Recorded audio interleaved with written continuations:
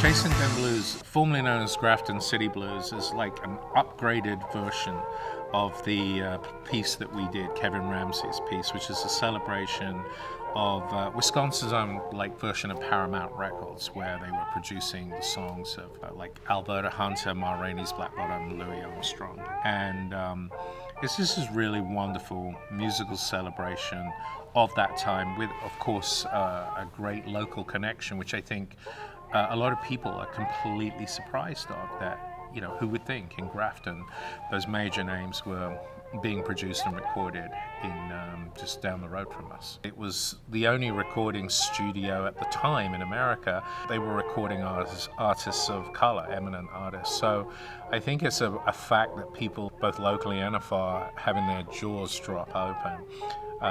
And I think Kevin Ramsey discovered this subject matter and kind of explored it, and has created this beautiful musical celebration of that.